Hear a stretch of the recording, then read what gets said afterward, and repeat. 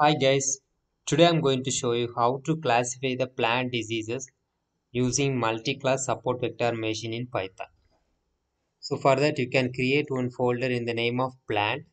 Then inside that folder you can collect your own data sets and you can keep all those data sets in a separate folder.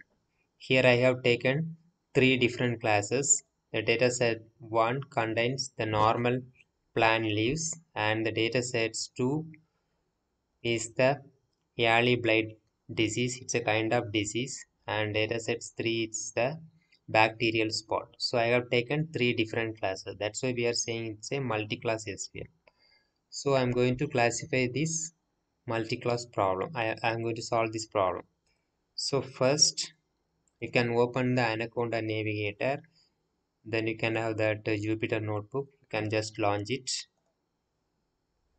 Once launch that notebook, you can create just Python 3 editor. Then you can type the program here and you can save it. Save as a particular name.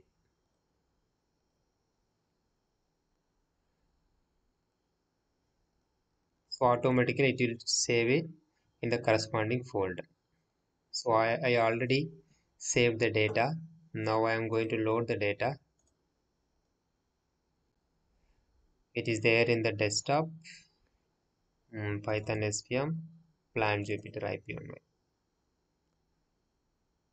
So this is my original file.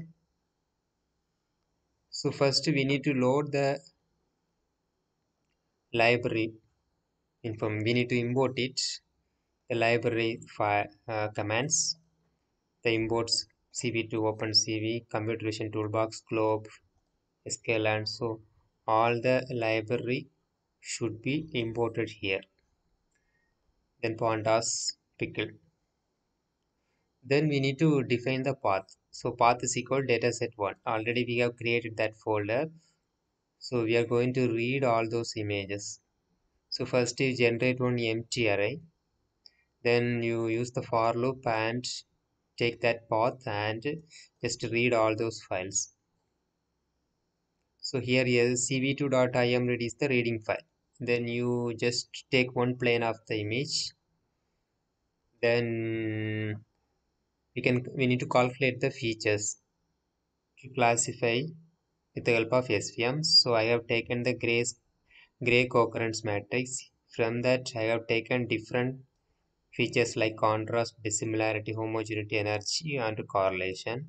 Then another kind of feature also I have taken, that means frequency features. It is based upon the discrete wavelet transform by orthogonal wavelets.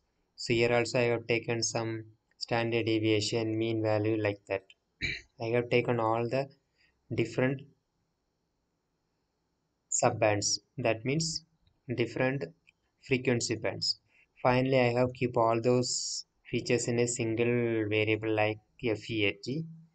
Then I'm appending all those images. So once you run it, all the files read from the folder dataset1 and all the features have been stored in the array of AVG array. Then we are providing the path of second datasets too.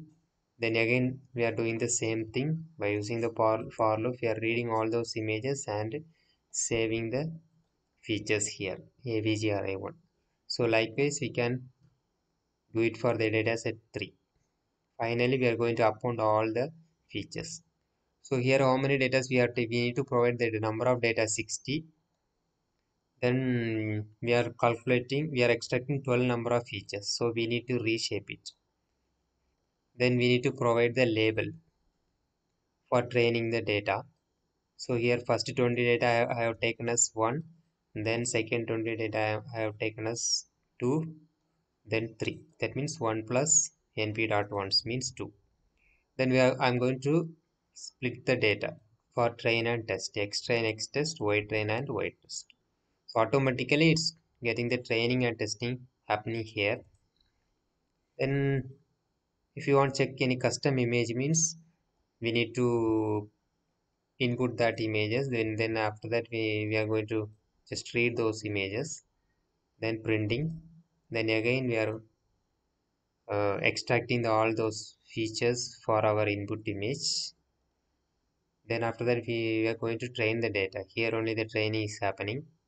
X train and Y train. X train is the feature data, Y train is the label data. Then the prediction. So svm.predict is the prediction. So X test is our testing data, which is predicted by this multi-class support vector machine. Then this is the input prediction, custom prediction, SVM predict of out. So out is nothing but our input feature data, feat QF. So here we calculated feat QF. This is our custom input data. So finally, so ypred will be getting the output as 1 or 2 or 3. So if it is comes 1 means early blight and 2 means normal and 3 means bacterial spot. After that we can calculate the accuracy, sensitivity, specificity, everything. Then after that we can just plot it over there. So now I'm going to run the program now. Just click this button. So it started to run. It's taking the images one by one. Finally it is asking to enter the data. So here I need to give the test data. So here I have taken some test data from 1 to 112 like that. So we need to provide the file name of data. Now I am going to give 11.jpg. Oh sorry, it's showing that a is equal not enough value to unpack. Okay, again I'm running it. Now I'm going to the value 109 dot jpg. Now it's producing the result. So the testing is going on. Yeah, we got the result. So you can see the output. Output is normal and the accuracy. Here I have only taken the tested data as input, training data as input. So the all the accuracy will be getting 1.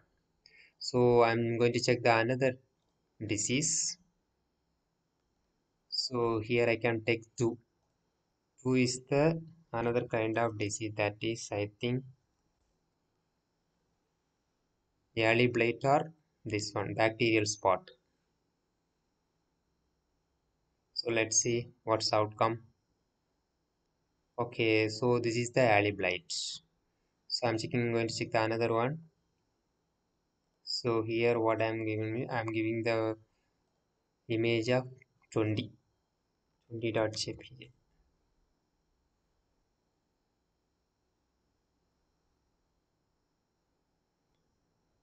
Yeah. What is this? Yeah, this is also early blight. Okay. Once again I'm checking another data. Maybe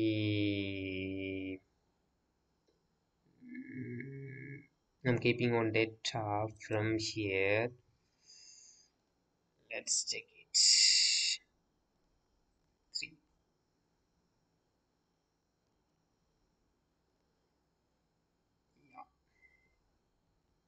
3.jpg.